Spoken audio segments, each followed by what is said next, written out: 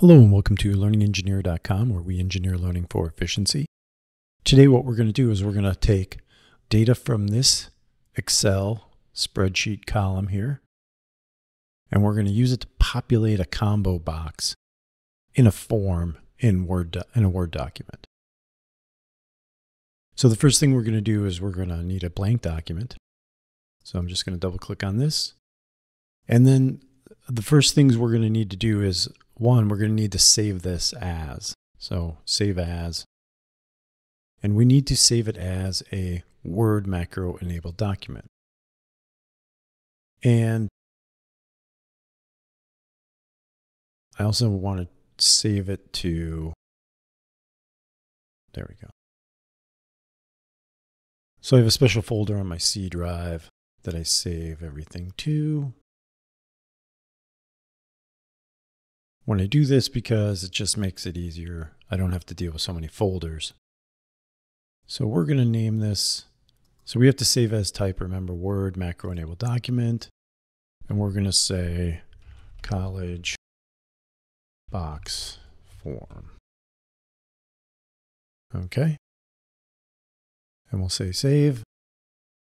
And so that's our form. So now the next thing we need to do is we need to go to File and Options, and just make sure on your Customize ribbon you do have Developer checked. So mine is checked, so we're good. If it's not checked, of course, check it. Then we need to go to Developer and select Visual Basic. And this is where we're going to create everything. But the first thing we need to do is we need to go to Tools, and we need to go to References. Okay. So we have our first one here, Microsoft Word 16 Object Library. We need that. And then we need to scroll down and we need to make sure that the Microsoft Excel 16 Object Library is checked. So check that and select OK. Once you've done that, then we're going to come over here, and where it says this document, you're going to right click. You're going to go to Insert and select User Form. So this is going to be our user form. So we're just going to leave it as user form 1. Okay. So everything's there. We can change the caption though. We can say, please select your college. And then we are going to take our toolbox. The toolbox can be tricky. For some reason, my toolbox jumps to another screen. I have no idea why. So now we're going to click this combo box. We're going to drag it over here, drop it. You can also draw it on if you want. So I just dragged and dropped it on. And then I'm going to do command button. So here I'm just drawing this on, as you can see. And for a command button, I prefer to name this CMD but. And then for the caption, we're just going to say, and for the code for, we're just going to say user form 1.hide. Okay, so when we click the OK button, we just want it to close the user form. This is only to show you how to populate the combo box. I'm not doing anything with it. I'm just showing you how to populate it. I have other videos that show you how to take data that you get from a form and insert it into your document via bookmarks. And I have like 3 or 4 of those videos. So I'm not doing that this time. So if you need to do that, there's videos for that. So let's go back to user form 1 and then let's select our combo box. And its name is ComboBox 1. We're going to rename that to College Box 1. Whoops, I'm sorry, College Box 1. And then there's also what's called a text field for this. And what that allows you to do is put text in there. so that they can get instructions. So as you can see here, I'm going to say select knowledge below. And I am going to come back up and change the font from, not from Tahoma, I'm just going to make it bigger. I do like Tahoma, and we'll make it bold, and we'll do that. And then you can see it's a lot easier to see. We could probably shorten this up a little bit.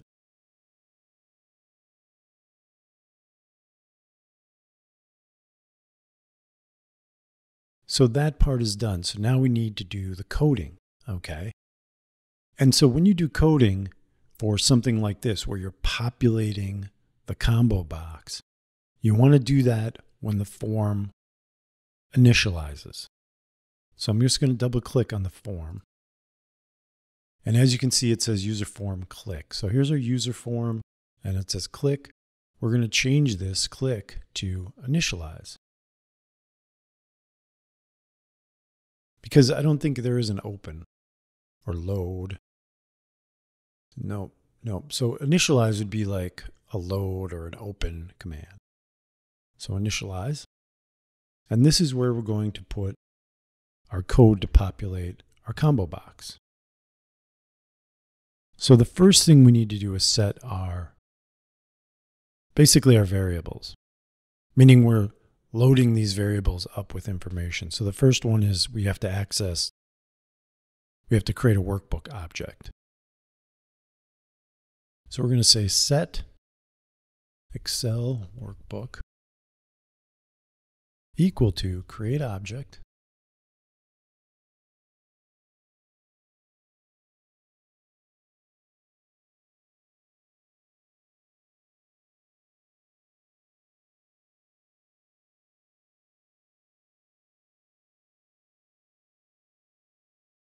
Then we need to set our Excel worksheet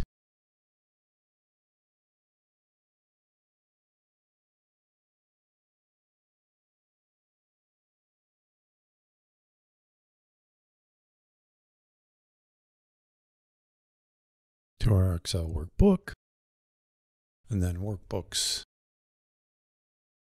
Whoops.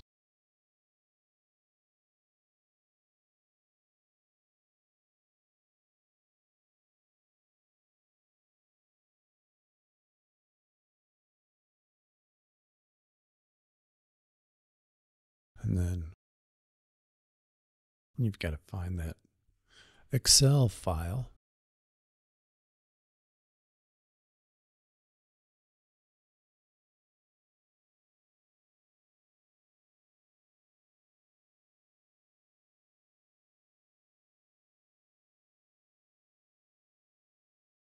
And then we have to access the sheet.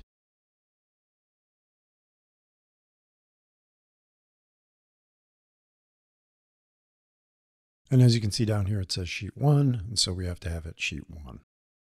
I'm going to close this, and we can just expand this out completely now. There we go. So if you lose this window, if you just click Visual Basic, it should come back. Now we have to set the range of the cells we're going to use. So we say set range data Excel worksheet dot range and A1, because that's our first column. This is the column we're using, to A100. Okay. Now I will tell you, I did look at this last range data one, and I tried to find a way where you just selected the whole column. And I couldn't find that anywhere. Now, you can do it if you're in Excel, but doing it this way from Word, opening up that Word, that Excel document and so on, programmatically, it doesn't really work. And I couldn't find a solution that worked for this other than to just grab like 100. And you could set this to 100. You could set it from A1 to A1000, however long you want to do it. Now, if you're like, well, it's going to pull in all of these blanks, you're right, but there is a solution for that. I'm going to show you that next, okay? So once we have our range, then we can start adding it to the combo box. So what we're going to do is we're going to say for each cell in range data, and then we're going to add the items with, college box 1. I believe that's what it's called. Yep, college box 1. With college box 1. Now, to get rid of the blanks, I'm going to use a select case. Now, oftentimes, people will use if-then statements, but to be honest, select case is actually a little more efficient and a little bit easier to understand, so I generally like to use select cases, especially in Visual Basic. It's just an easier tool, I've found. So I'm going to go select case, cell value, and our first case is it empty? Okay. And if it's empty, it's not going to do anything. And then we're just going to jump to case else. But if it is case else, that means there's something in it. And so in this case, we're going to go add item. Whoops, we don't want to do that. We still have to say something here. And we're just going to say cell value.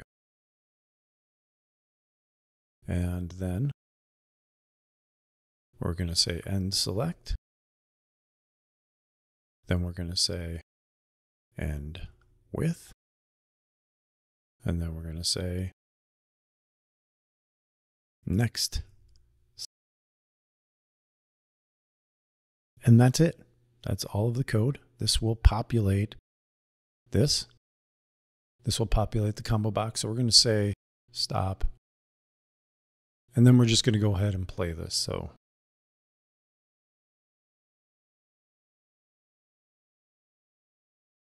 and if I click, you'll see that it only took the ones that have something in the cell, even though we went to 100. So you can see that worked. I'm going to click OK, and that'll close it. And that's it. I will post a copy of this file and a copy of the code to my website, LearningEngineer.com. So if you need that, and I will post those links in the video comments or the description, in the video description.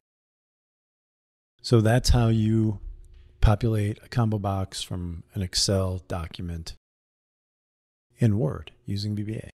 So I hope that was helpful. If you have any other videos you want me to make, I'm going to start making videos once a week. I know I stopped for a while. I've been busy, but I will be back doing that.